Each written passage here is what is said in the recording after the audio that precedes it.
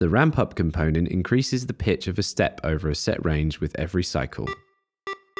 To add this component, hold Shift and select Steps, then select the ramp up component. The value keys determine the range of the pitch increase before it returns to the starting note. Let's change the value of these from 4 to 8. Now the notes increase over a 3-octave range instead of 1. Ramp up also works on pitch samples. Let's add a ramp up component to each of these steps. The samples now increase in pitch consecutively. Let's add the rest of the track in.